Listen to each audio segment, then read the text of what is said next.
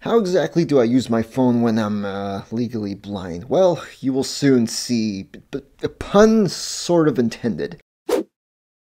So a few videos ago I ended up posting a video talking about how I make my short films and videos while legally blind, so I showed you guys what I do with my camera, with my laptop, but I thought today I would show you guys more how I use my cell phone, my iPad, just my regular devices for everyday use. As a person who isn't fully sighted, I can't really use my phone like, well, sighted people can. That means I have to do a bunch of little tweaks here and there just to help me see better. So the first thing that I do is I tweak the size of the font, because the font size that comes with the phone is rather small, so I have to just go to accessibility in the general settings, move that slider up a couple notches just to help me see better, and we're good to go. It tweaks the font size in the Apple default apps like Notes and Messages. If there's an app like Twitter where you can change the font size, I take advantage of that. I also like to change the font to bold because, trust me, when I'm texting, you guys who have Apple devices know that in the top, in the top of the screen, the messages get a little harder to read, so I have to make the font bold, and still I have some trouble seeing that. Another thing I like to use is the zoom tool that is also in the accessibility menu,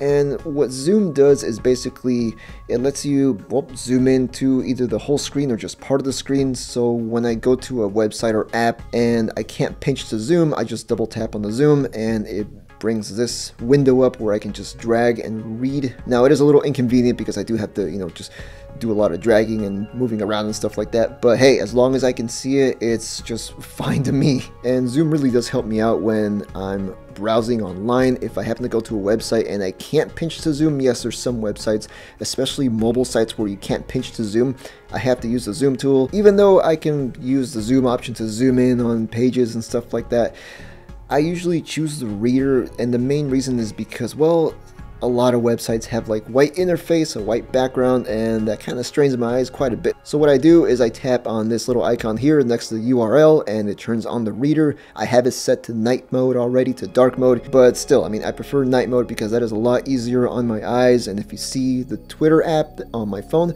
that actually has night mode turned on as well, or dark mode, whatever it's called. I think, well, it's one of those two, night mode, dark mode. I really wish YouTube mobile had that. I really wish Facebook had that. I really wish just maybe even Instagram, iOS and Mac OS, I wish everything had a dark mode. Oh, by the way, real quick, that was my friend Alice Red's blog, if you want to go check that out.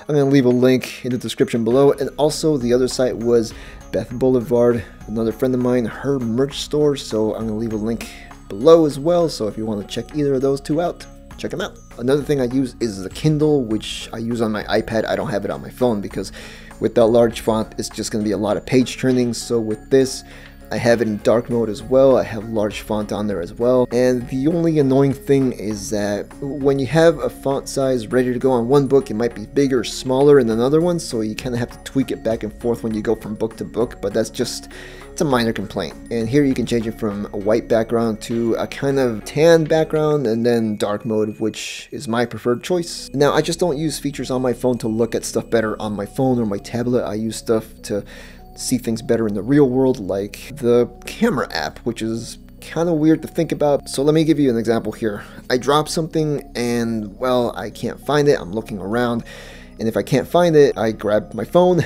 I turn on the camera, and I'm still looking around. Maybe a few seconds later, I'll find it, and that's because the camera optics are working better than my eyes. They take in more light, and it just makes things easier for me to see. Also, if I'm walking in a dimly lit area, I just walk with my phone with the camera turned on so I can see better. The tool that I use the most, though, is the magnifier. Now, you may think zoom and magnifier are the exact same things. They're actually very different from each other. What magnifier does is it uses the camera, the built-in camera, as a magnifying glass. So all I have to do is just triple tap on the home key, the home button, and it'll give me some zoom controls so I can zoom in and out as much as I can. This is really handy when I go to the grocery store, because when I'm at the grocery store, I'm looking at prices, I'm looking at nutrition facts, stuff like that. I have to use this because otherwise unless I want to put my face like 2-3 inches away from something, then I can't really see it. This also works in handy in restaurants, not just to look at menus up on the wall, but also just menus in general, because a lot of the writing is really, really tiny. And the last thing I like to use, which I've recently used, is VoiceOver.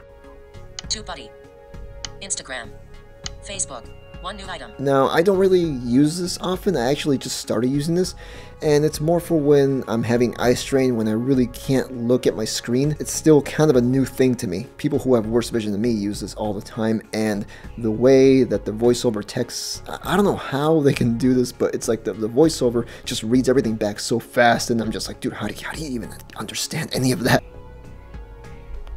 Screen curtain on. 1 Alcazar. Ever woken up thinking it's another day of the week, then realize it's X day instead? 9 hours ago. Actions available.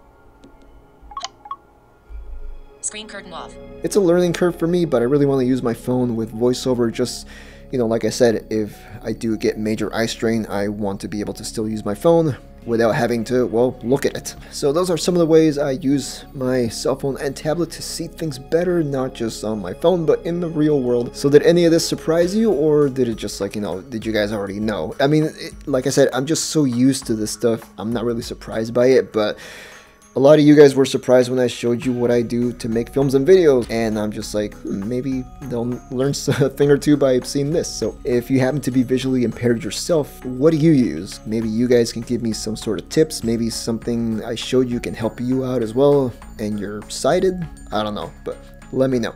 Anyway, I'll see you guys in the next video. I'll see you guys next time. Take it easy. See you later.